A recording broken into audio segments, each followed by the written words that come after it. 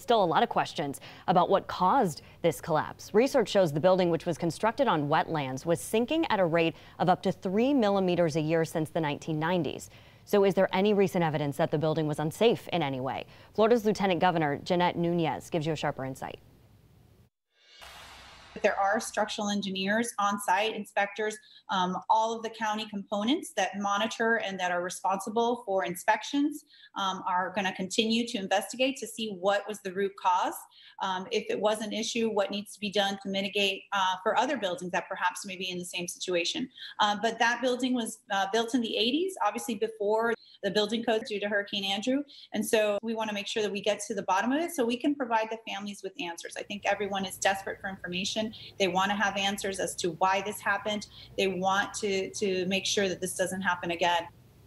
10 Investigates is working to get you answers on that as well.